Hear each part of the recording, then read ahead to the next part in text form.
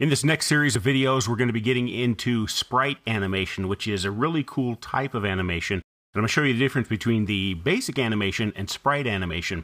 You've already done basic, and after this series of videos, you're going to be doing Sprite Animation as well. You're going to need some sample code for this, and it's in your working files folder. Look for a folder called Sprite Animation and get it onto your hard drive. And I've already gone ahead and put mine into Outlaw here.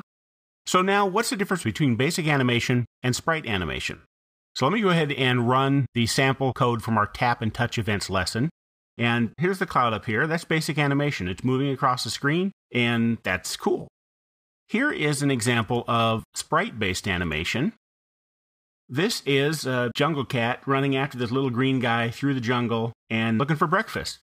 There's a couple different things to notice here. Number one is the little guy and the cat don't actually move. I mean, they're moving because they're running, but they stay in the exact same location on the screen.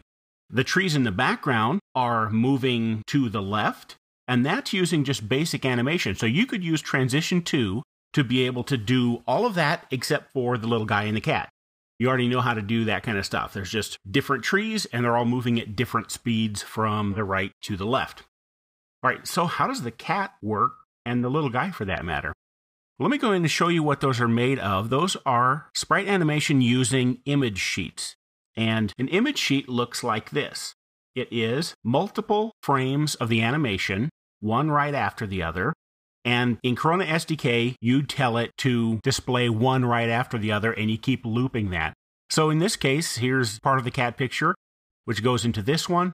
This one's next shown, then this one, and so on all the way through, and then it loops back around to here, and you actually get this look.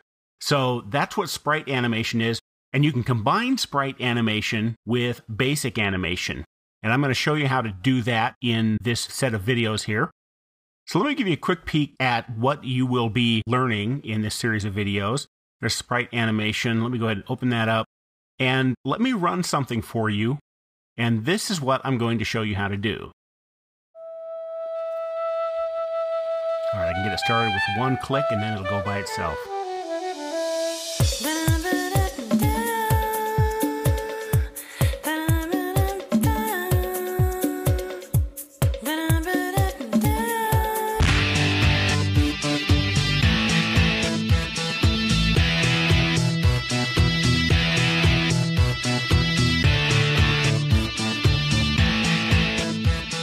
Okay, a little crash dummy drama playing out right there on your screen. And the way we're going to be doing that is with these crash dummy images. They're block buddies. And here is one where the guy's boxing. And here's another frame and another frame. And in fact, if I run through them quickly, you can actually see the animation. So we have all of these multiple frames here that we can put together for animation.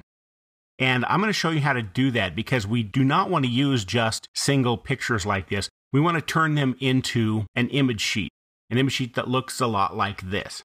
So it's going to be one graphic with multiple images, and then we tell Corona SDK which images to play one after the other. And by doing that, we're able to get a sprite. Once we have the sprite and he's making walking motions or running motions, let me get the running guy here. Okay, so here's a running guy. Once we get the sprite doing that, then we can attach a Transition 2 to that sprite. So he's making the running motion, we make him move across the screen, and he actually looks like he's running across the screen like you saw in that example a moment ago. So in the very next video, I'm going to show you how to create those image sheets because we've got a lot of different frames of animation here that we don't want. We actually want just one image sheet, and I'm going to show you how to do that next.